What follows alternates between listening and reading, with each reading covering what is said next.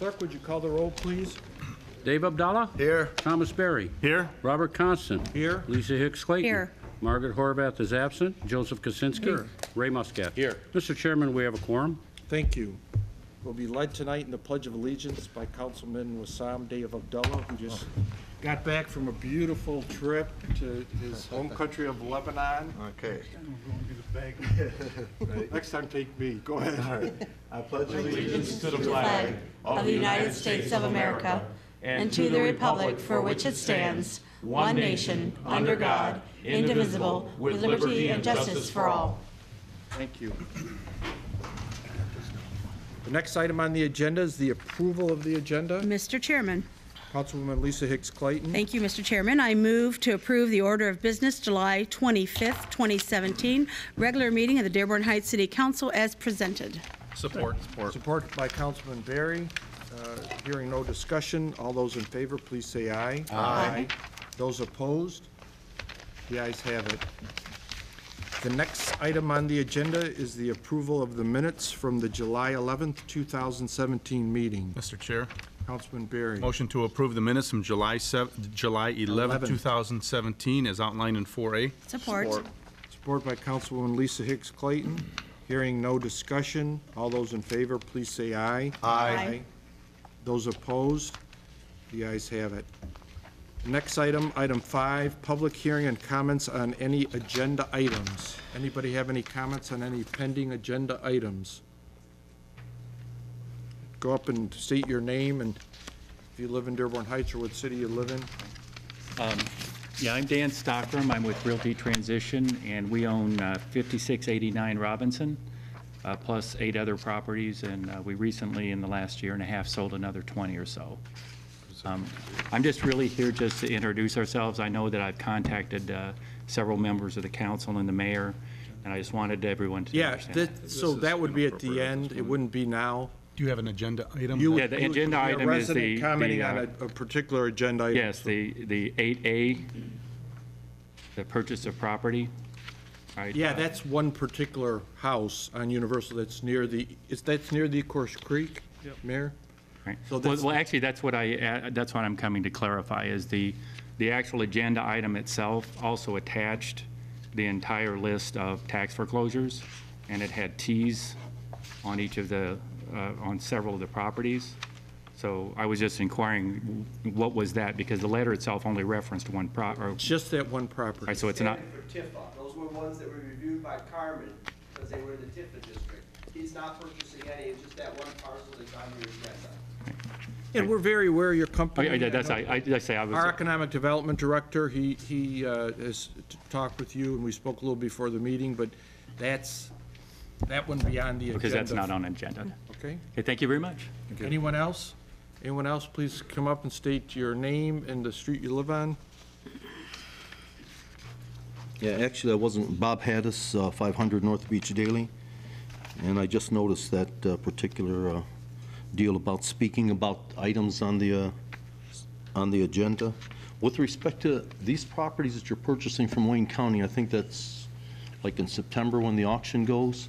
Do we get a list? Is there a certain number of homes? Because I couldn't tell from the agenda whether it involved one property or. It involved. Now I I heard you say it involved only one property. However, reading this, I wouldn't know that. Are there other properties that we're looking at? And generally, what do you do with these properties once the city purchases them? We get the right of first refusal for certain You properties. do, the county, and it's going to end up with state, county. And then we're bombarded by different companies. One you just saw get up saying, we want you to sell those to us, and we'll put families in them, and that's Well, I guess not that's my question. Is this thing put up for like a public deal? Does the public get involved in this at all, or does the public have the opportunity? Other contractors, do they have the opportunity? Yeah. Want me to address Please. that? Okay, basically what ends up happening is we have a first right of refusal after the state exercises its first right of refusal with respect to properties that have been tax foreclosed and that have not been redeemed. So the state gets its first chance, then we get our chance to buy it at the minimum bid price, and then if it's not purchased, then it ends up going up to the August auction. And that's what And that's my whole question. Let's say the state doesn't exercise it, and then the city decides to purchase it. Once we purchase it, what happens? Does it come back before the council to decide whether this is going to go out for a public bid, or whether the city's going to decide? Even in that instance, if the city decides to tear it down, does that come before the council to see what the best use for this particular property is and the funds that this city is going to expend doing all of this? Because, and again, I won't belabor the NSP program. I had some issues with that, but I do want to ask about this. If it's one property, are there more than one properties prospectively in Dearborn Heights? It's near the E-Course Brook, but Can I, Mr. Chair? But is there more than one property right now? Because I'm certain on the foreclosure list, there's probably more than one property. So on item 8A in our packet, which obviously is a public, I mean, it's on, I believe that's on the website. But there are other properties that are in foreclosure. There's probably about, I don't know, a good maybe 70, 80 of them here. Okay, I haven't, the only reason why I tried looking at that list today on the Wayne County site, and of course I couldn't log in because it doesn't open up till I think like the 18th of August, and then it goes into September when the auction actually takes place in September, and then if the state and nobody else bids on it, it'll go to the October sale, at which point there'd be no liens on a property. Up to that point, until the second auction, there are liens on the property and so forth, and anybody purchasing it, of course, would, and that's why I want to know, have we done this in the past? We've purchased properties from the state, obviously. We are not in the real estate business, but if there's a lot along the creek, we do purchase it because we hope to get the grant for the Ecorse Creek project, and this is the perfect time to purchase those lots.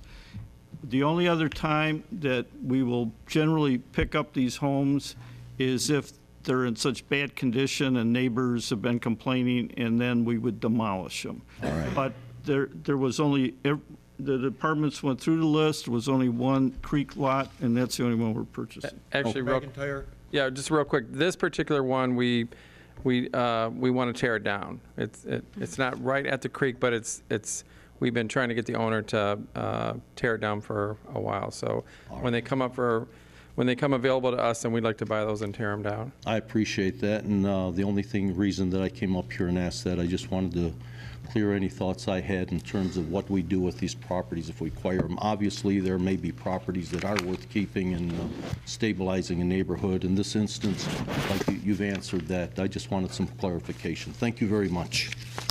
Anyone else? Anyone else? All right, the next item on the agenda, item 6, fund transfers and current claims. Mr. Chair, Councilman Barry. move City Council approve current claims 6-1 through 633. Second. Second by Councilman Kozinski. Any discussion? Mr. Chair. Councilman Musket, and then Councilman. I have two that I'd like to ask a couple questions for. First one is 6-9, Broadspire claim. I'd just like to know what this is. It doesn't, either I'm missing it, of what it is, so I'd like to know what it is. Genex Service Incorporated? The Broadspire claims are workman's comp claims. Okay, no, we can stop right there then. Okay. And then my second is we go back to the item 624, the Nagel Construction. This is kind of an old thing for me. I'm still seeing multiple times we're cleaning the same sewers again. It's an ongoing thing. We passed an ordinance. We supposedly hired a grease trap inspector. Why are we still, I shouldn't say why are we still doing it. We're doing it because they are dirty. My question is, have we figured out what's going on yet by having a grease trap inspector? This is still ongoing. I mean, in the last 40 days, we've spent $71,991. And there's got to be 8, 9, 10 that get cleaned all the time in 30 days counting. And it got to be able to stop this somehow. I don't know what the answer is, and I'm not putting it on the DPW or anyone else, but collectively we got to be able to figure out where these grease is coming from. Yeah, Bill and I, we're starting to put some of those areas together. We have an ordinance now that will allow us to issue tickets to these folks. So we've been putting the expectation is that the businesses hire a company that's going to relieve the grease interceptors. They have to show us proof that they're doing that, and if they don't, then that's something that we can go after them on. Because I know we passed that ordinance quite a while ago, and we hired a grease trap inspector a while ago, and I'm hoping that I quit seeing this. Yep, that's at the this goal. cost. That's the goal for sure. All right, thank you. I have a question while Jack is up there. Dave, that was the. Oh, I'm Go ahead, sorry. go ahead. No, It's okay. it Go ahead. doesn't pertain to this, but go ahead. Okay, so this one's for the library department, McCaffrey. This is item number 622, library fund, and it's for modernistic cleaning and restoration. And there was an amount payable for $4,227.90, and I wanted to get a little bit more of a clarification, because this particular thing is for commercial air duct cleaning, and although I'm not an expert on that, it seemed to be pretty excessive to be, the total bill was $4,227, but for just the commercial air duct cleaning was around $4,200, well, the full amount, $4,200. It seemed pretty excessive just looking at it. They were cleaning air ducts, ceiling tiles, along the metal along the top, and it's about 11 or 12 years worth of stuff up there. So it's not just air duct cleaning. They were cleaning the entire ceiling in that building. And it greatly improved the quality of the air for staff. And this is at both libraries, correct? This is what I see. JFK. JFK. I got a quote for CK, and I'm probably just doing a much smaller amount there because of the cost. So I'm probably just going to hit the ceiling tiles on those. But Okay, so the question I had, for one library, we paid about $4,200, $4,227. Did you get estimates on that, multiple estimates on that? I mean, again, just looking at it from the outside, looking in, it just seems like an excessive amount to clean ducts. well, it wasn't, as I said, it wasn't just ducts. Well, I mean, okay, cleaning ducts and trunk lines and vents. And I did get another quote, but when I started to ask cleaning the entire ceiling, you start having to go to a couple contractors who are out of state, and the price was way higher. So they were actually one of the few people that would clean the entire ceiling, like above the tiles, below the tiles, and that kind of a thing. So that's why I went with them on that, because I started to go to warehouse cleaning companies and, companies that clean the rafters of large facilities, and their costs were much higher, so. Okay, thank you very much. Councilman Berry? Mr. McIntyre, while you were up there, I had a question for you. Do we have an ordinance officer on duty on Fridays? Yes. We do. Will you do me a favor, or do the residents in the River Oaks subdivision a favor? Their trash pickup is on Thursday. So they have subsequently people that leave their containers out on Friday, and it's causing some problems over there. Okay. Could you please put that on your list to have somebody patrol that area and Sure. and at least get that wrapped up? Absolutely. Thank you very much. And Chief Brogan, I had a question on 614, and so is this an electronic version of this law enforcement manual, or, so that's a total of 22,000 for the law enforcement manual? That's actually for the police, but that is what that is. Lexipol is, because I know they have it for fire as well. I don't know if you want to mention it, Dan. Yeah, and it's got your signature on it, so 614? 614. That's the one that we got the email with the adjustment. Yeah. That's why. With the email with the adjustment. And It was originally I threw it in here. 7,700, and then, I'm sorry, 15,925, then there was an additional 7,720 added Go ahead. by the email. So Lexipol's a system that we're using for a state accreditation system that we're going to be implementing in the police department. It converts all our policies and procedures into electronic form. It updates them, keeps them updated at the federal and state level, and it pushes them out to the officers electronically so they can have them at their fingertips. And it also provides quizzes, daily testing for the officers, so it's an ongoing training thing. So it's the state accreditation that the chief was looking into, wanted to implement, and to bring us up to state and some national standards. Okay, great, thanks. So then, if you don't mind, so why is it signed then by Lee Gavin on the first one, then the second one that we got with the email is with Chief Brogan? Okay, so it's accidental then? Okay, It's accidental. but it's all for you guys, for the police department, correct? Correct, for the police department. Well, that's software and a whole service. Correct. Thank you. Thank you. Thank you. Any other discussion on current claims? Hearing none, all those in favor of the motion, please state aye. Aye. Those opposed? The ayes have it. The next item on the agenda, item 8A, from Mayor Dan Pletko, purchase of property from the Wayne County tax foreclosure list. Mr. Chair, Councilman Barry. move City Council authorize the purchase and subsequent payment of the property located at 4693 Universal in the amount of $4,262.95 from the Wayne County tax foreclosure list, and authorize the purchase as outlined in 8A. Second by Councilman Kozinski. Any further discussion? Mr. Chair. Councilman Abdallah. So I assume it's for the mayor. So I had some notes here for clarification on this, and we've kind of touched on that. So can I get just a little bit more clarification as to why this exact property? You mentioned it's by the creek. That's the only one that's gone for foreclosure that's near the creek? On Universal, 4693 Universal. Well, when I looked at the map, it was near the creek, but I think that it was mentioned by Jack that this home is in pretty bad shape, so there's So a just to tear second it down? reason to want to take it down.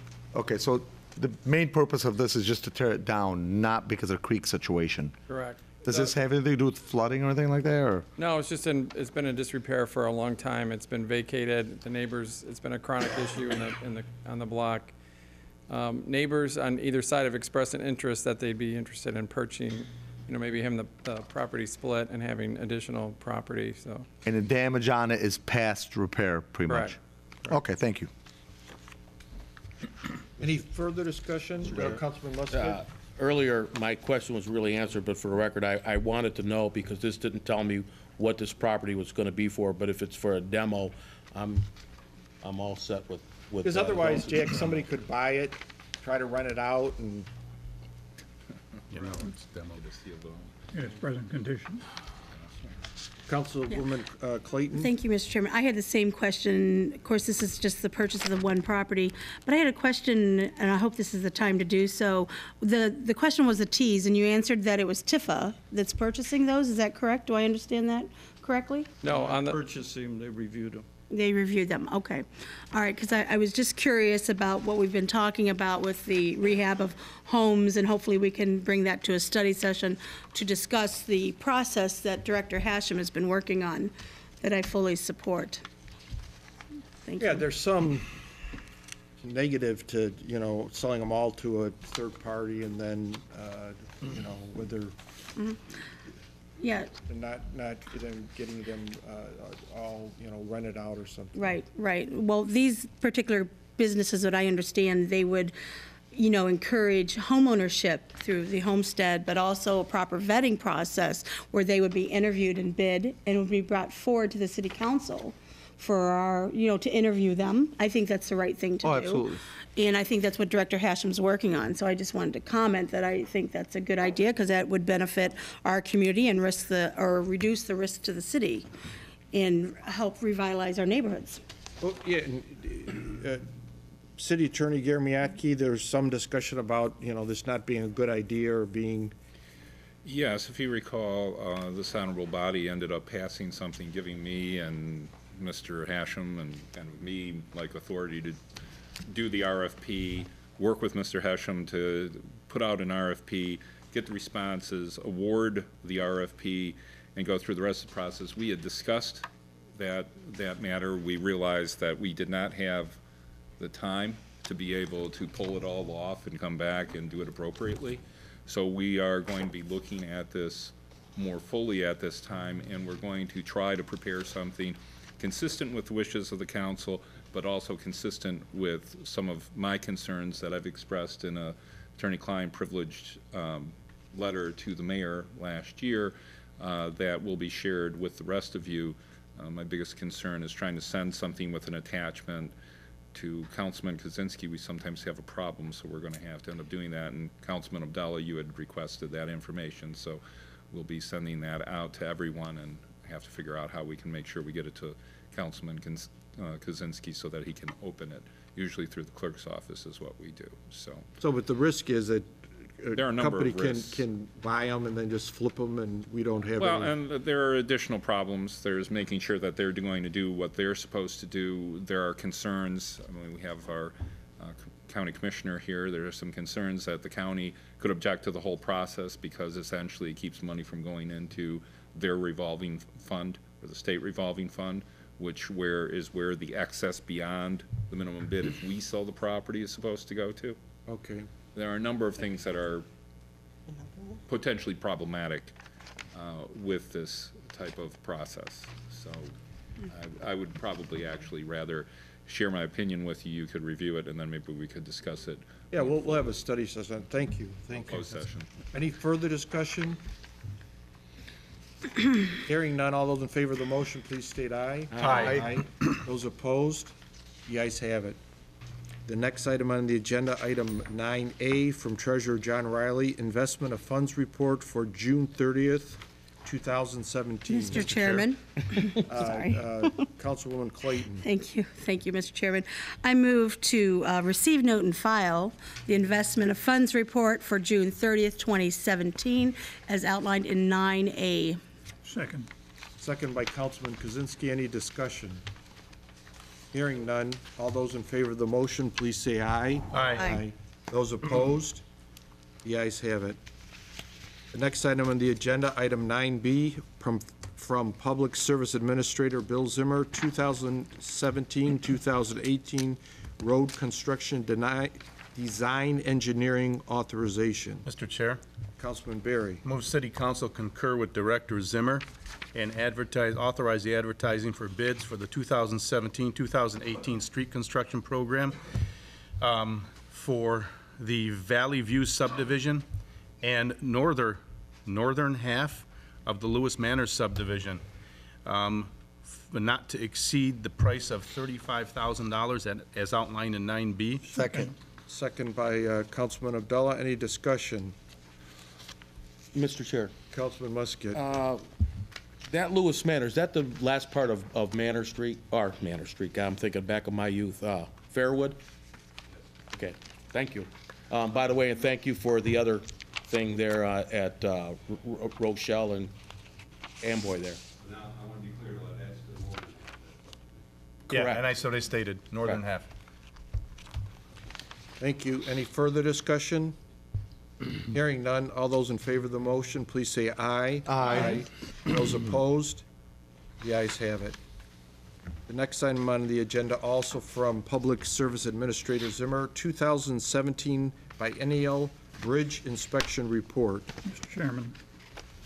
Councilman Kozinski. Council approve a Public Service Administrator's request for conducting the 2017 bridge survey, numbering 25 bridges in the jurisdiction of the city of Dearborn Heights. This expense should not exceed $25,000, all per the item 9C dated 9/17/17. Support. Support by Councilman Berry. 7/17 is correct. I said 9. 7/4, 7/14/17. Right. Mr. Chair? Mr. Chair? Councilman Where Musket. does this get paid from? Doesn't tell us where it's gonna be paid from. The bridge report Yeah.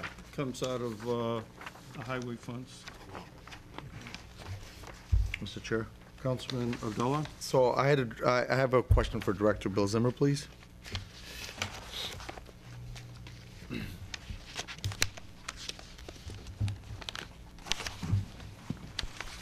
Okay, so for clarification purposes, there's 25 bridges that will be inspected, and it's for $25,000. So just based on simple math, it's roughly about $1,000 per bridge. Can you just give me a little bit of an explanation as to the process and the reason for the cost at $1,000 a bridge? And I'm not questioning it, I'm just clarifying it. I think that would be better directed to Dan Mr. Brooks. Okay. I only ask because that's your signature on the bottom. Right. Each of the bridges, there's two-man crew goes out and they have to do a physical inspection in the field. All right, and then there's a report written, and each bridge has a history dating back from year 2000. All right, and about 14 of the bridges need to be reported back to MDOT because they're on the critical bridge list and there's forms to be filled out. So I'm trying to understand roughly the man-hours involved to pay $1,000 per bridge. Well, you got two men out in the field, roughly 2 to 3 hours per bridge doing the inspection. And then you have reporting to MDOT, and then you need to do individual reports for each bridge, which is filed individually at the DPW. Okay, thank you. We basically, it's the same price we've had for the last 4 or 5 inspections. Okay. So we've held the price. Thank you. Any further discussion? Hearing none, all those in favor of the motion, please say aye. Aye. Those opposed? The ayes have it. Next item on the agenda, item 9D from Police Chief Lee Gavin, Motorola Solutions Service Agreement. Mr. Chair. Councilman Berry. Move City Council concur and authorize the payment to Motorola Solutions for the service agreement from June 1st of 2017 through August 31st of 2017 in the amount not to exceed $14,457.66 to be paid out of the Police Department's contractual services account as outlined in 9D. Support. Support by Councilman Musket. Any discussion? Mr. Chair? Councilman Abdullah. So I have a question for the captain, if you don't mind, for clarification purposes. Weren't we, I thought we had authorized for new equipment. Is this coming next year, or just? This is for the service agreement for the dispatch consoles that are in there currently. Okay, so, okay. It has nothing to do with any new equipment. That we were getting. Okay, got it. Thank you. Any further discussion? Hearing none, all those in favor of the motion, please say aye. Aye. Those opposed? The ayes have it. The next item on the agenda, item 11A from Corporation Counsel Gary Miyake, second reading of proposed ordinance H-17-04, definitions pertaining to special assessments. Mr. Chairman, Councilwoman Clayton. I move proposed ordinance H-17-04 be considered read for the second time and effective upon publication as outlined in 11A. Second. Second by Councilman Kozinski. Any discussion? Hearing none, all those in favor of the motion, please say aye. Aye. Those opposed? The ayes have it. The next item on the agenda, item 11B from our city clerk, Walter Persevich, resolution authorizing the city of Dearborn Heights to enter into a grant agreement with the state of Michigan for new voting equipment. Mr. Chairman, Councilwoman Clayton. I move to adopt the Election Commission Board Resolution as outlined in 11B. It is attached. Support by Councilman Musket. Any discussion? Mr. Chairman, Councilman Kozinski. I thought I saw something about a roll call vote. How urgent is that and how necessary is that? Well, we can vote on it. I don't know if it's necessary, but we might as well if we've got the motion and. Oh, I mean, in other words, an individual roll call vote? Yeah. I'm sure it'll be unanimous. Okay. Any further discussion? Hearing none, all those in favor of the motion, please state aye. Aye. Those opposed? 0 noes. The next item on the agenda, item 13A, business license renewal for Cooper's Garage, Mr. Chairman. 21224 Van Born Road. Councilman Kozinski. I move the council approve the renewal of the Cooper's Garage business license as indicated in item 13A. Support. Support by Councilman Berry. Any discussion? Hearing none, all those in favor of the motion, please say aye. Aye. Those opposed? The ayes have it. The next item on the agenda, item 13B, permanent traffic control device, number T264, 2 stop signs at Parkland and Emery. Mr. Chairman, Councilman Kozinski. move that the council concur with the recommendation of the police department staffing with regard to the permanent control devices, namely stop signs at northbound and southbound Parkland. Support. Support by Councilman Abdullah. Any discussion?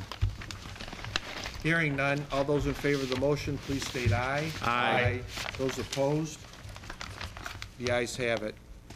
That ends the regular business portion of our meeting. Any announcements from anyone? Mr. Chair, Councilman Musket. I'm looking out in the crowd, and I want to say welcome back to Manny Aegis. Glad to see you here. Welcome back.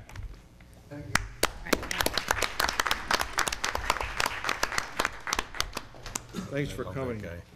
Mr. Chairman, Councilwoman Clayton. I have two questions for follow-up. The first one is something that Councilman Kozinski had addressed and brought up, and it was regarding it's now closed, is the limo service, the business on Telegraph Road, North Telegraph Road. And of course, they are no longer operational for whatever reasons, which we've been brought up to speed on. But my concern, it was brought to my attention, and I have the photos here. I will pass those down. I've got those. And the concern is with the property, it's really looking like a chop shop and blighted. And the question is it's been on the radar, and why is the issue not resolved? Because I know, Councilman Kozinski, you addressed that at least a year ago, if I recall, possibly longer, because American Post had contacted you, if I'm correct, sir, and the issue remains unresolved and looks like this. And that's a concern, you know, why it's taking so long to resolve an ongoing issue. And again, it's quite blighted. There's parts, vehicle parts, there's doors, there's all these things that are left on the property there that it is blight. So, thank you. Director McIntyre? So originally, actually, it was Councilwoman Horvath that first brought it to our attention, and we had the owner of that business in court multiple times. Attorney Miyake was involved in that as well. Subsequently, during that time that he was in court is when the state stepped in and officially closed the business.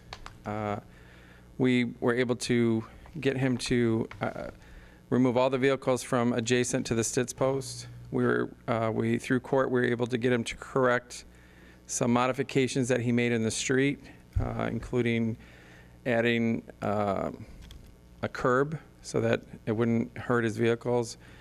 He cleaned up a substantial amount of things. I'll admit that once the state kind of got involved, I talked with someone at the state level. They asked me to kind of back off a little bit and let them do their due diligence in terms of the charges and the claims that were brought against him as far as the business goes. And I know recently we've gotten re-involved again. He's selling things off there to try to liquidate what he can. And we've been in contact with him more recently. I admit that it's more recently in the last few weeks. It's starting to look blighted again. So, yeah. If I may, I would note that I recall last time we dealt with this in court, it was pretty cleaned up, relatively speaking. It wasn't like the picture that I just saw. No, that's recent. That must be more recent. Well, I mean, could I just make a clarification, though? I mean, just because I've seen the property. Those pictures there are not necessarily on Telegraph, driving on Telegraph. I think because it's the backside. Yeah, it's a back because there's like about 3 or 4 buildings that the gentleman owns. Right. And from my recollection, it's just on recollection, that's in between the 2 buildings on his own property. I don't think that's. I don't know how much it can be seen from the street. I haven't seen those pictures, but I'll tell you that. You can see this from the street behind the building. It's still visible, and it's still blight. There's tires, there's parts everywhere. Right. There's, you know, you can see they're chopping the parts up is what they're doing. So initially, our Still blight. immediate goal was to deal with all of his off-site parking that he was doing that was not in cooperation with the ordinance. So we dealt with that. There was probably 57 vehicles that took him about 90 days to move off the property, and we were working with them in the court during that process. We went out there, we actually had to get involved, DPW had to get involved. There was a lot of, if you remember, a lot of stains from oil and gasoline on Waverly, a street that had just been replaced not too long before that. So we've done a substantial amount of cleanup there. I would say, that, like I have just said, it's been in the last couple of weeks that I've noticed that I feel like he's coming up into an end in terms of what he's selling. We're reaching out to him again to find out how we're going to get this officially cleaned up. I know at one time another company had come in and was trying to negotiate some kind of deal with him to buy what he had remaining, and I don't think that took place. So we are following up on it. Thank you. And the second thing I had was also a follow-up question regarding the POAM contract and negotiations. In approximately 30 days, it's been about a month or so, we were told that there's an actuarial report coming and wanted to see if there's an update on that. No, but I would wish you would bring negotiations up like all of the other council members do in private discussions. This should not be discussed in the public. All right, I'm just asking about the actuarial report because You that could was public. simply call us up and we'd be happy to respond to it for you. Any other announcements? Any other announcements? Clerk Walter Perchevitz. Director Bill. 2 weeks from tonight, we have a election, folks. Therefore, we will not have a council meeting that night. The council meeting will be Wednesday, correct? Night. Mr. Chairman, yes? Yes. Okay. If you have applied for an absentee ballot and haven't got it, please call us. We are sending them out on a daily basis. So you can apply for an absentee ballot all the way up until Saturday, August 6th at 2 p.m. We will be open that day, Saturday, from 9 to 2 for absentee ballots and any other issues you have with the election. For my poll workers, those of you, several of you have spent some time here attending the new equipment training. Just so you know, I promised to put some videos up regarding the equipment training. Those videos are now online. They are at my website, the election website on the City of Dearborn Heights website. So those of you, we've had some calls. It is up as of today, so you can review that. Those of you, our poll workers that didn't make the training so far, feel free to go look at it. We have both new handicap equipment and we have new tabulators, so it will be a little bit different. One kind of, I would think, an exciting thing, part of the process of obtaining new equipment in the state of Michigan, they have changed the system. We will now be modeming the results from the polls, from where you vote on election night. Before our poll workers leave, they will connect a modem. They will modem the results to Wayne County. Therefore, the results will be much more accessible earlier. Wayne County will have the results before I get them. As those of you who know and have seen the process, our workers have to close the polls, take care of all their work there, come in, deliver their equipment. We have to get their cards, read them in, look at all their reports, make sure everything is correct before we can even start getting the results. So I advise you, those of you who are interested in the election results, go to the Wayne County Clerk website, go to the Elections Division. There will be a link. There's going to be a drop-down box, and it'll give you every community. So if you're interested in other communities other than Dearborn Heights, you'll be able to view those. There'll also be, I looked at a prototype of the website today. It's not up and running yet, but it looks really easy to navigate. There'll also be a map of Wayne County where you could click on a community should you want to go that way. So I urge you all to take advantage of that. Speaking with the Wayne County IT people today, without any problems modeming, as long as all the sites can get the modem working and transmitted, they will probably have the results posted at 9 o'clock. So that's something new and exciting, and hopefully that'll make a lot of people happy. One thing for the candidates, I'll be sending out a email as I've been updating you from time to time, but one thing to be aware of, there is a rule about campaigning at the polls, so please make your poll workers aware. You cannot be within 100 feet of a poll entrance. Please make your poll workers aware. Our staff was out today at all poll locations, marking with paint 100 feet. Jay Lee shaking her head, she knows. Please respect that.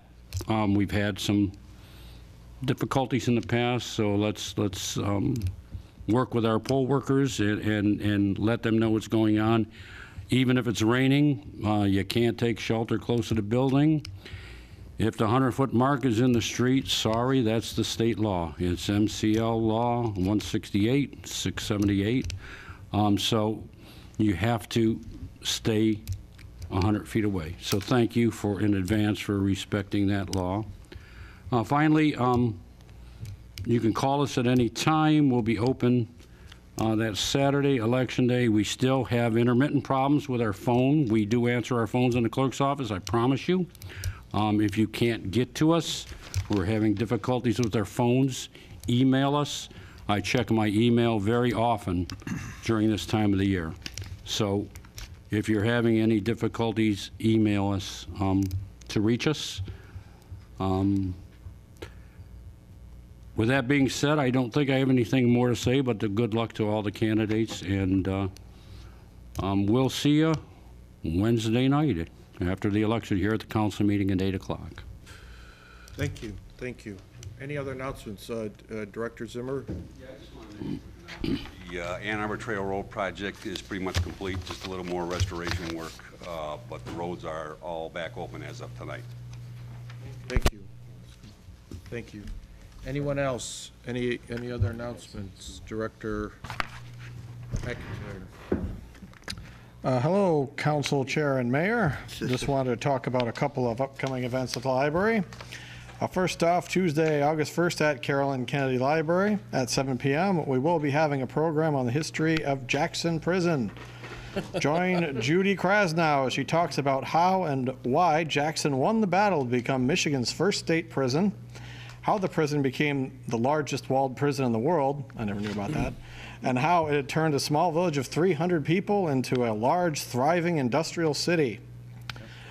Next, Tuesday, August 8th at 6:30 p.m. at John F. Kennedy Jr. Library will be a program on diet, weight loss, wow. Join us as Dr. Carrie Saunders gives an enlightening talk on nutrition.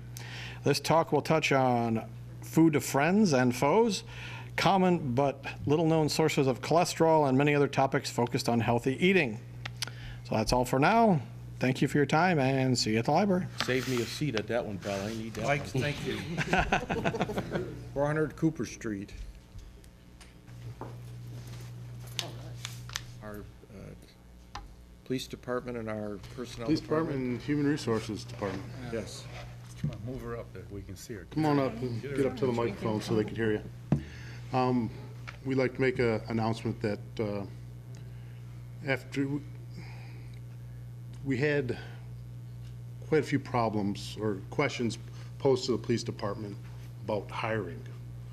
How do you get people interested in the police department? It was posed at budget hearings, closed sessions from city council, members of the public, and the administration. How can we make the police department a more interesting place to come to work?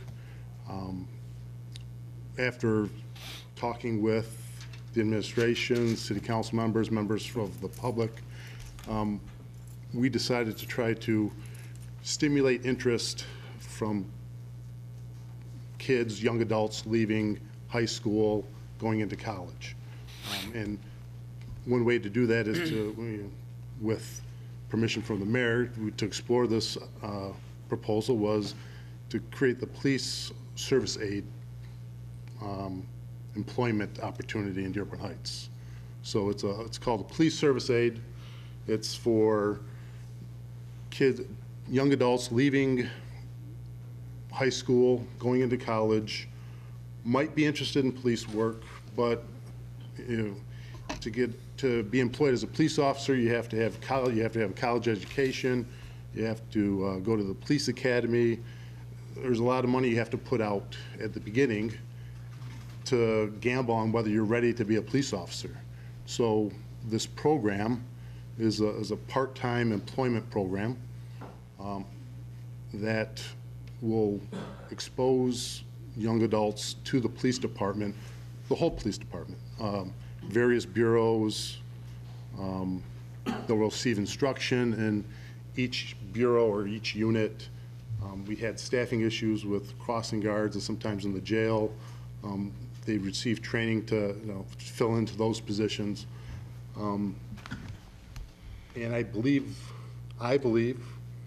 the chief believes, I don't want to speak for the mayor, but the mayor and some city council members believe that this would be a good start to kind of gather individuals from the community into the police department to stimulate some activity, interest in being a police officer.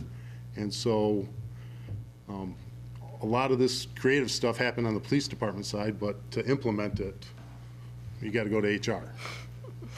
So we're happy to say that we're now accepting applications, and we're going to take applications until August 31st, which is a Thursday.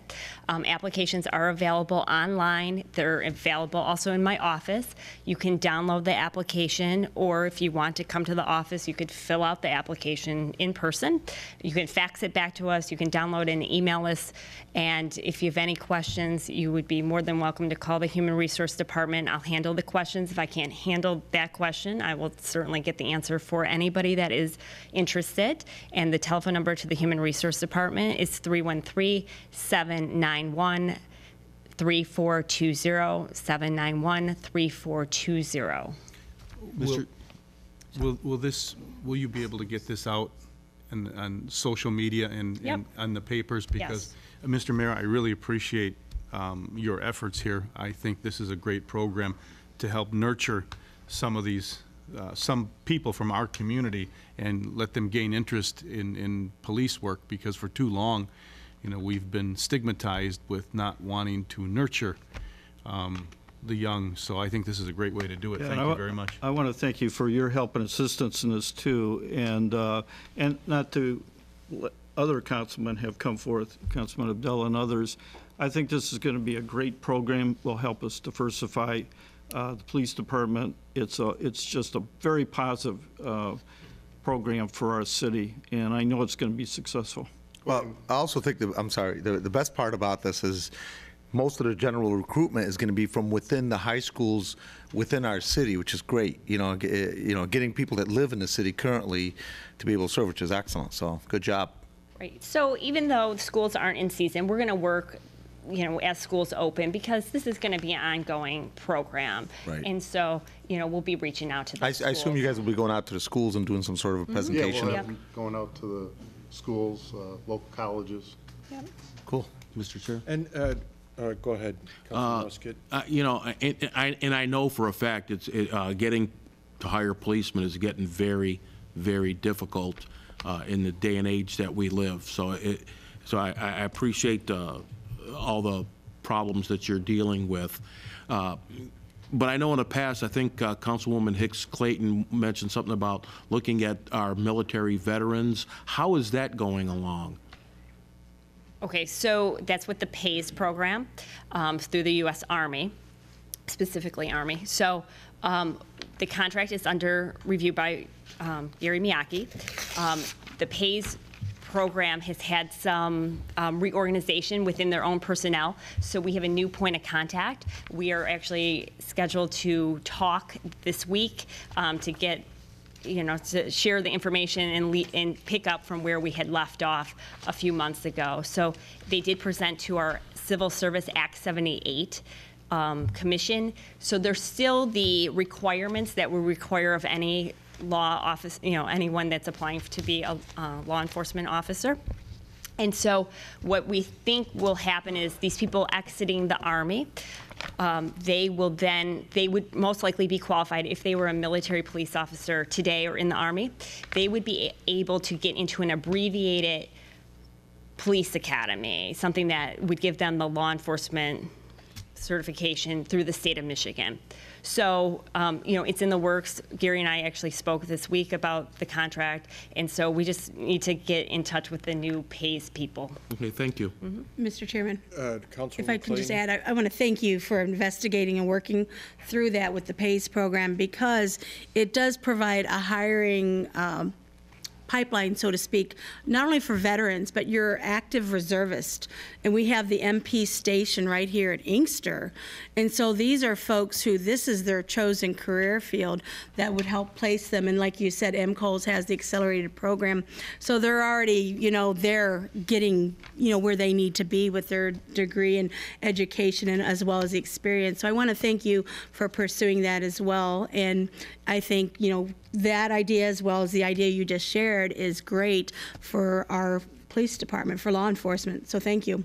And we've been lucky because over the last couple of years, we have had some military people who have retired from the military or whatever in both police and fire. So this Act 78 Civil Service Commission, they've been very proactive in even giving military veterans additional civil service points. And the fire department was a recipient of a large grant for recruiting people who had active duty service. And so it has been a very good program for the city, and we have hired quite a few veterans. And Mr. Chair. Thank you. Councilman Berry? So I guess I want to go back to this original program. To qualify, you need to be 18 years of age. Correct. And a high school or GED graduate. High school or GED. And the, I believe the support mechanism is there to help them pay for the academy once they are determined that they're ready to move forward. See, that's the difference between the two programs. The PAYS program, I'll speak louder. PAYS program. Well, no, I was talking about the program. Deals with people that are already employed and have some employment. No, yeah, but I'm only interested in the program we're adopting now. But the police service aid, that's gathering people from the immediate community and nurturing them towards the police department. And one of the biggest problems we have in hiring police officers is that it's the background investigation that they have trouble passing. So if we're able to nurture them and when they're getting out of high school before they make some big bad decisions, that's the part where we're able to kind of direct them, say, hey, you're not going to get a job if you're out there making some big bad decisions. So there's been talk with other members of the community about trying to work out some ways to supplement their police academy or police academy training. That's an area we're still trying to work on, and we're receiving a lot of positive feedback from the members of the community. I think it's they're working very hard to try to find a way, because that's a big hurdle for. Yeah, but I think it's really creative on your part. I really do. I think it's great. Thank you very much. Also, Captain, can you just enlighten us a little bit more, because I just want to clarify. I mean, the people that will join this type of a program will be doing some pretty serious work. I mean, they're not going to be just watching only. No, so if you don't mind participating in, let's say, some jail activities. So jail operations, that includes, booking of prisoners, monitoring prisoners, feeding them, some light clerical work and some light housekeeping. That's kind of, we may need some assistance there. But then they're also working with officers in other bureaus. They're, might be assisting them with, putting together, a file or a case for court. I think there was some ride-alongs too. And that's one of the carrots that we try to leave for these people is, everybody watches television. They, you watch Cops or, 24 Live PD, and, it's the cops are riding around on the streets and they got the cameras with them. That's kind of exciting, and that's how you kind of continue to stimulate their their interest in police work. One of the good points, though, and I think, Captain, you went through a cadet program. Yes, I did. So they learn from that experiences, and they feel they know how to do that stimulation, giving that thing, because they were cadets, and that a lot of those cadets became police officers in Dearborn Heights. It was just an excellent program. We hope this one will serve in the same way. I think it will. Thank you very much. Good job. And if you have any other questions, we'll see you at the police department. Thank you. Good work. Great, thank you. See you at the library. Any other announcements? Director Jack McIntyre? Yeah, if I can just say real quick, I didn't plan to say this, but 2 of my part-time ordnance officers have gone on to the Detroit Police Academy. They now have a commitment there, but I know their interest is coming back and being police officers in Dearborn Heights. So I can appreciate the program that they're doing. As well, if I can just let you know that currently, we did this last year, we're doing it again this year. We're inviting National Honor Society students into City Hall. They kind of start in the ordnance department, and then we kind of assign them. We first find out what their interests are. So we have some that are helping in the water department, some that are in the building department, assessing office, ordnance, and even in the mayor's office, and HR as well. So, and that brings up a point. When you are calling or visiting the ordnance department, sometimes people's conversations can be a little colorful. So it would be prudent for me to remind people that we have seniors in City Hall, so we'd want to make sure that we're respectful of that. I really came to announce that this Sunday, I've announced at a couple other meetings and on Facebook and on our city website. This Sunday, we're hosting the Michigan Humane Society. It's our 3rd annual low-cost pet vaccination clinic. We had posted it as starting at 10 a.m. till 2 p.m., although I've gotten more information that MHS has posted that the start time is actually 9. They've committed to stay till 2 o'clock. So this is for healthy dogs or cats over 6 to 8 weeks of age. It includes vaccinations, rabies. The vaccinations are $5, rabies are $5, and you can get your pet microchip for $10. So you can't find those prices anywhere else. It's a great service. They're bringing 1,000 vaccinations. Last year, they had 15 locations. They narrowed it down to only 4 this year. Clark Park, Stopel Park, and one other park in Detroit. This is the only location that they're doing outside of Detroit. They liked coming to Dearborn Heights. They wanted to come and do it again, and it was a great negotiating tool when we were talking about our contract with them. So it's this Sunday. I would suggest you try to get here. Please don't be intimidated by the line. If you see 300 or 400 people in line, the line does go very fast. And like I said, they're anticipating at their other locations, they've had as many as 1,000 pets come in to get vaccinated. You can also come that day. This is for Dearborn Heights pets only. You can obtain your animal license that same day. We're going to have folks from the clerk's office and the treasurer's office here as well. It's much easier to bring cash, especially as it pertains to the vaccinations. That part of it is handled outside in the front lawn of City Hall, and they're requesting that you bring cash only. All right? Thank you. Thank you. Thank you, Director McIntyre. Any other announcements? Any other announcements from anyone? All right, hearing none, any residents, come up and state your name, the street you live on. Try to keep your comments to 3 minutes. Seeing none.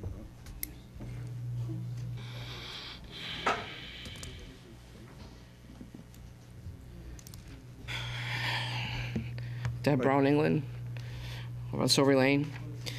On June 22nd, the Dearborn Heights League of Women's Voters hosted a candidate forum here in the City Council chambers.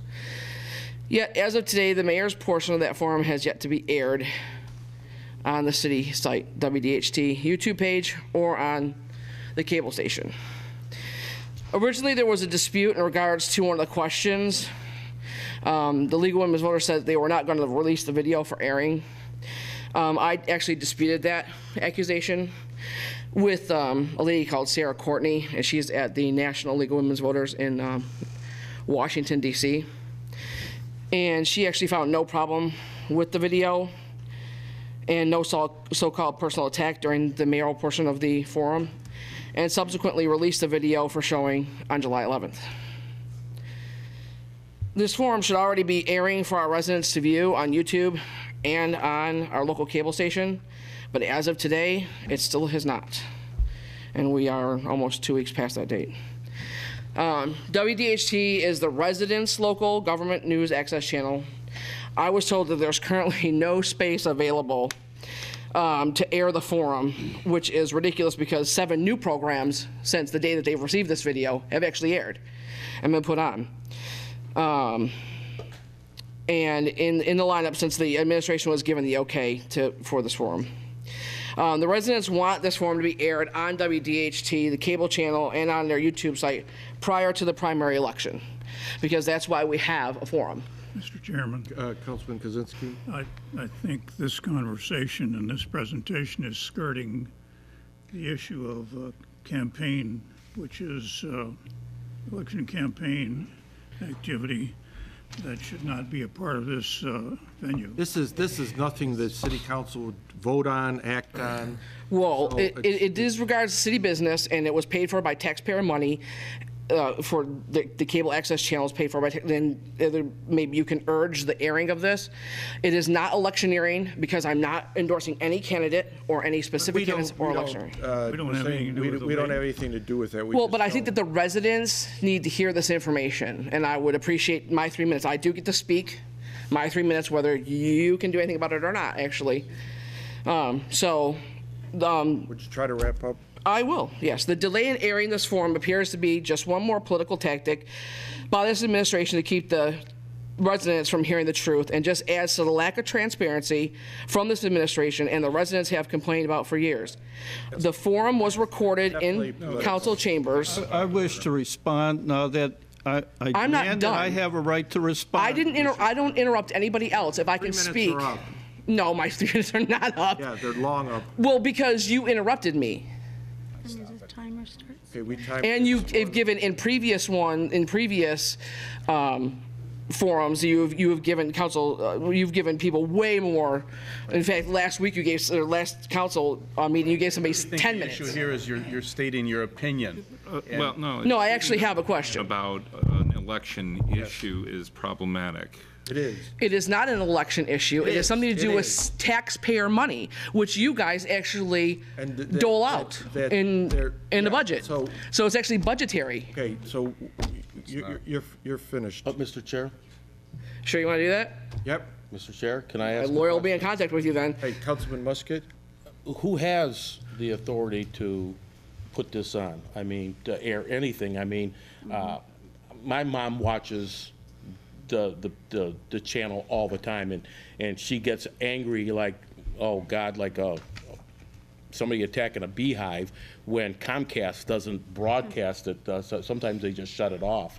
And but who has control over, you know, who gets on, and do they pay to get I on, or believe how does that work? WDHT, I would imagine. Yeah, Mr. Chairman. That's a local government channel. Let me respond, because the facts were not presented, and some of this, unfortunately, is going to be a little political, and I would just assume you have not gotten up. Actually, we're in agreement with showing with it.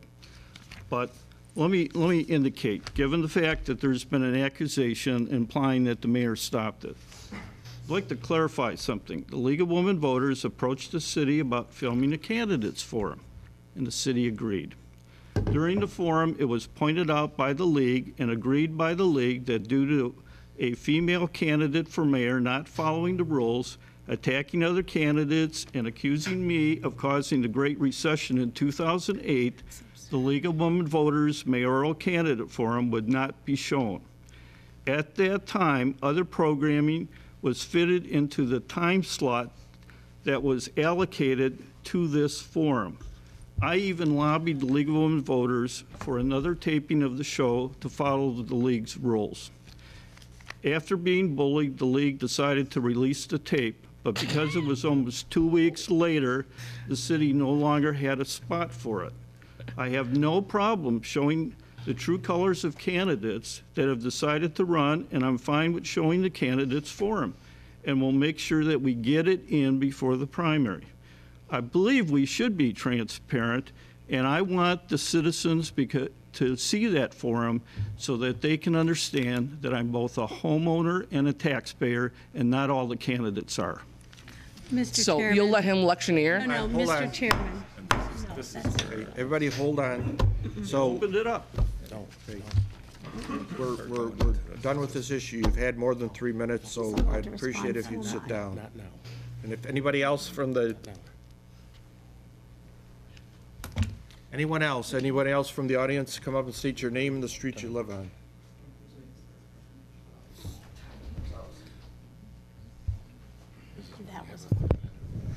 My name is Mustafa Almuna, and I live on Nightingale Street. What was your name again, sir? Mustafa Almuna. Okay.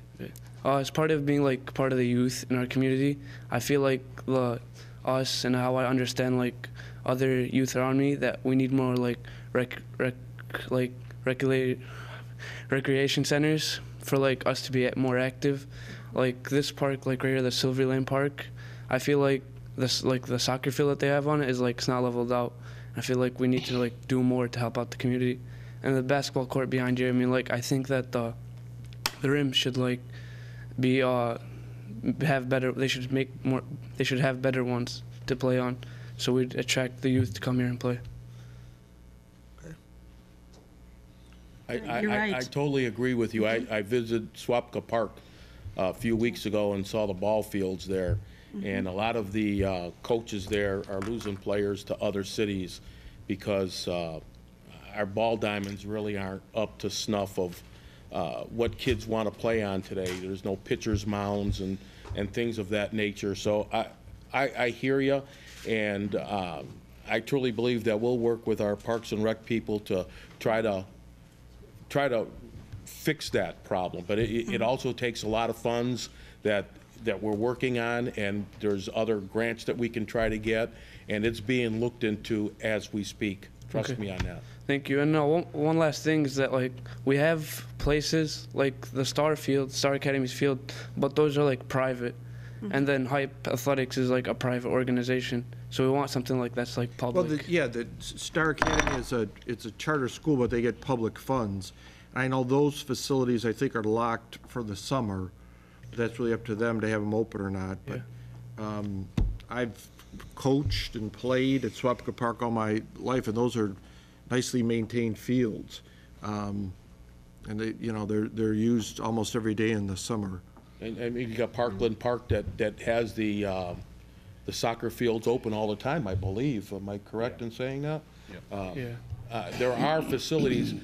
Can they be better? I believe they can be better, but again, it takes time for us to go through them to get that done. And we're hearing you, believe me. There is some stuff that's in the works right now as far as recreation is concerned that's going to be coming into the city. So. Okay. Thank you. Thank you. Anyone else, please get up and state the name and the street you live on.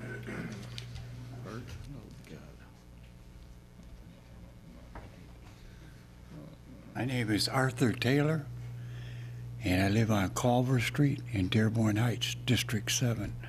And I want to tell you, I appreciate everything you've done for me and everything that the city's done for me.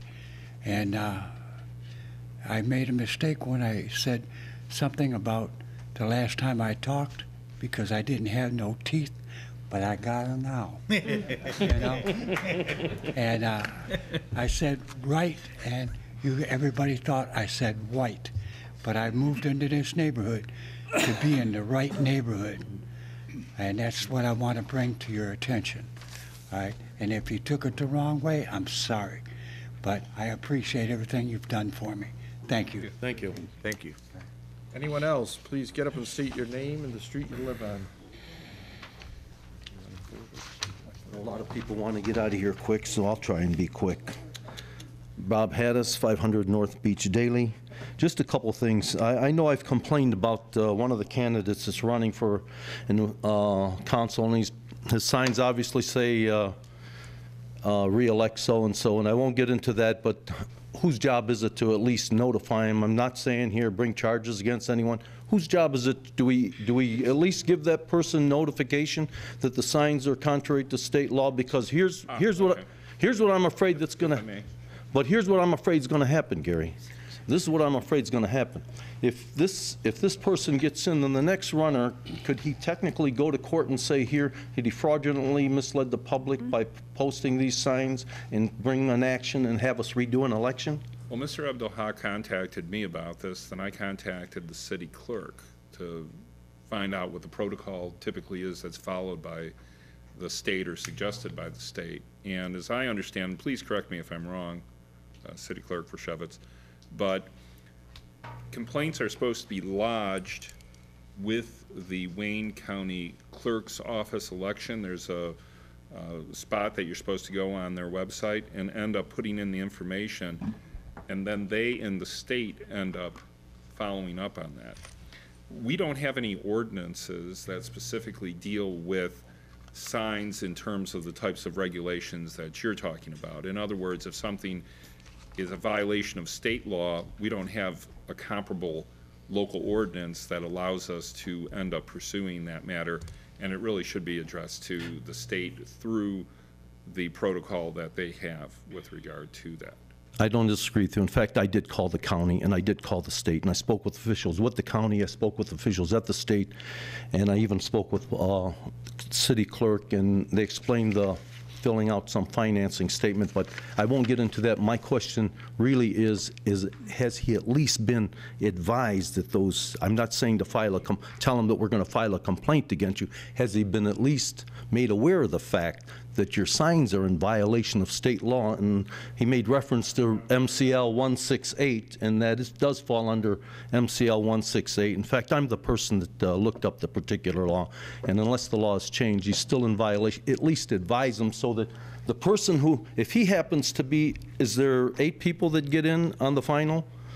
So maybe the 9th person, then my thought, does the city get burdened then with, if this guy goes, the 9th person goes to court and says, hey. That's an election issue, and that is the county clerk and the state actually has a form that you fill out to make a complaint. I have not seen them do But if I go to enjoin an election, I file an injunction stating that this person fraudulently misled the public because he shouldn't have had those signs. At least if he's made aware of the fact that he's in violation. I didn't say bring charges against him, but at least make him aware if he's not aware. It's heard by the Chief Circuit Judge, and the judge... We're well aware of that. But is anyone from the city charged with at least advising him? Okay. No.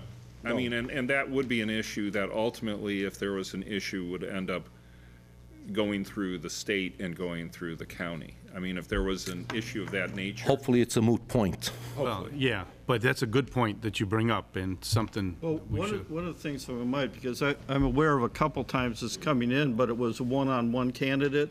The other candidate went into Wayne Circuit Court, and the judge upheld that they were not an incumbent. So I know I don't know if those cases are published or not, but the judge, it was a no-brainer, I mean, immediate. But when you're running in a pool of people, none of them have the money to sue. I understand, but the law is very specific. And I agree. Okay, now that's enough of that. The other issue, and honestly, this is people coming to me, and they've mentioned this arena and so forth. Do we lease this arena out, or what's going on with this arena that I'm told is it leased out at $15,000? It was subleased. A year? The operator didn't work out, so they're in discussions regarding other operators coming in. Now, these other proposals, are we looking at other proposals, and will this come before the council? Hasn't come before the council yet. I mean, if we have proposals and we entertain proposals, does this go out for some type of public bid or something, and does that come before the council then? In fairness to the council, they have asked the recreation director, myself, and the city attorney, and the city attorney is putting together a package. We would like to meet mid or late August, and we'll present to you exactly where we are. The intent would be to obviously go out for a proposal and to open. Yeah, we had All right, because I looked at the size of the building. Like I said, I've been dealing with real estate for quite a while, and you have someone on your council that's been dealing with real estate for quite a while. Actually, since I'm 21 and I'm 67 now, I've been playing around with real estate and so forth. But that building at $15,000 a year, I could sublet and make a ton of money if I'd made the improvements and so forth. So hopefully, and I guess my other question with respect to that, maybe there was an original intent that that thing was supposed to be used in a different manner when this lease was first given. Is it to serve community in many ways? Maybe that's why the lease amount might have been less? I'm not sure. Well, we wanted to keep it used as a set of, the ice arena, the operator said, look, there's just not the demand for ice and that's happening in several communities. We did not have people, we didn't have a single person interested in the proposal. Now we have some very competent individuals who want to take that particular building, and I'm very happy and pleased with the kind of people that are showing an interest and the kind of interest they're showing. But to be fair, it needs to be opened up in an RFP and people bid, and then we'll listen. And I agree with you, Mayor, and that sounds very promising, and hopefully that's the path that we're going down and so forth for the best interest of this city. I guess the other thing, you can't. last thing that I'd like to know is I apologize for interrupting you, but just as a rule of order, because we cut this young lady off from speaking, I don't think it's fair for you to go on over for 3 minutes when we cut her off at that point as well. I think we're creating an issue here, and I respect. I didn't know you were the chair, though, Mr. I am not. Barry. You're right, and you're absolutely right. I didn't know you were the chair, Mr. Barry, and I wasn't the only one talking during that discourse. I wasn't the only person talking during that discourse. Stopped it each time, but I just Mr. have Haddis, one last question, and maybe someone that's in charge of our accounting of the city. I'm just curious where we end up on the fiscal year in terms of surplus or Mr. not. Chairman, you really need to enforce this. Yeah, so I'll talk to you after the meeting about that. I'll let you know. All right. Hopefully someone that follows me can ask that question. Thank you. Anyone else? What are you going to do? Good evening, everyone. Zohair Abdelhaq, 354 Roseberry. I don't want to criticize anybody tonight, but I want to remind some people who are running for offices too that at one point they were renting too, they weren't owners of homes. I'm here tonight for one reason.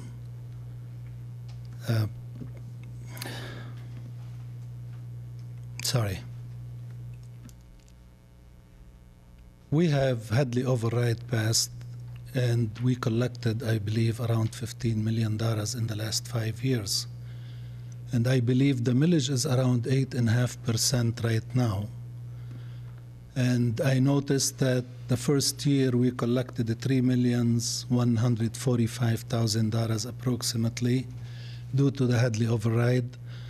This year we collected $3,249,000, which is around $105,000 more than what we originally collected. At the same, maybe I'm wrong. No, you're wrong, because the Headley override was requested when the property values dropped, and so we lost 20% of our income. The Headley override allowed us to recapture some of that, but we never recaptured it all. I agree with what you say, Mayor. I'm just saying the numbers from the Treasurer's office. This is what I looked, and that's what I saw. If I am wrong, the Treasurer is here. He can tell me I am wrong if he's here. You promised, and everybody promised when we put the Hadley override on the ballot, that it will be rolled back. Yeah, it gets rolled back. It's rolled back from 8.5 to 8.46, which is 0.04%. I believe we, the residents, since we have $5.5 million, which is not captured yet, actually, in the bank, it's coming sometime in the next year budget. I believe we are the resident who stood by the city when the time was hard. I believe we deliver maybe some break. especially the people who really are on low income. I appreciate it if the administration and the city council will work something to give a break to the residents who gave their money willingly when that was needed. And I thank you. Anyone else, please get up and state the name, the street you live on. Motion to adjourn? Support. Good evening, go ahead. These gentlemen earlier wanted to talk, so I don't know if you know. Which gentleman? That's it. Remember, they were going Already to talk and you talked. told them at the end. Yeah, you told me to. Go ahead. I can make friends. Robinson, Shadiawad. So we ran this program 3 years in a row, 12 different times, 5 different cities, and all of our contracts were renewed. We take the worst houses in these cities, fix them, we do the demos, we do all the houses, things like that. So it is a great program. I never was able to speak to anybody, and I did want to speak on our behalf of what we do. And we did over 250 homes here in Wayne County, and we're proud of what we do, and we just wanted the council to be aware of what we do. We've been doing real estate for 35 years. We did all the super Walmarts here in Michigan, and our family has been doing this, and I'm taking all this experience here to Wayne County. Now we're contracted with Wayne County to do these programs with the cities that are not doing these programs. But it is very beneficial to the city, and we're thankful that the mayor did meet with us and talk with us in regards to this program, and hopefully in the future we'll get to fix these programs. If you look at the tax foreclosures, I mean, it's the worst of the worst on the list. You know, from what we did in Taylor, what we did in Romulus, Wyandotte, Melvindale, Allen Park, now we're helping Inkster. It's just a great program, and we're just hoping that you'll be open to it next year when we do come up and do this program.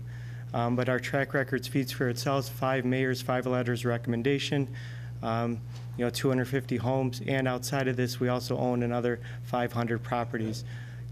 So, I mean, we do have a lot of experience. We have a lot of funding. We're ready to work with the cities, and we're great partners with the cities outside of these programs. We do a lot of different things with the cities in the community. We're not just here to do this. We're putting $40,000 to $50,000 per house, and all of my competitors, I mean, it's sad to say, but there is no competitors. You know, we have 4 or 5 other groups doing this, and nobody did it on our scale, nobody did it on our level, and I have 5 mayors backing me that didn't bring anybody else in after they started working with us. So just wanted to let you know, and hopefully next year this is something you guys consider. Mr. Shaddy? Thank you. I personally visited some of them homes. You did a great job on them, every single one of them. Just want to, I think you remember when I was at some of your homes. Very good job, very nice construction. Yeah, thank you very much. And we'll be working with the county on this program as well. So thanks a lot. May I ask a question about that? When you say working with the county, what do you mean by that? The county's exercising their right because cities are not.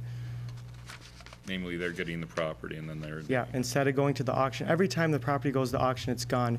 I go to these auctions for the last 10 years. I'm bidding against people from China, from, California, Texas, buying all of our properties and putting unqualified people in these homes. They're bragging to me that they're fixing these houses for $5 to $10 grand and putting people in there for $800.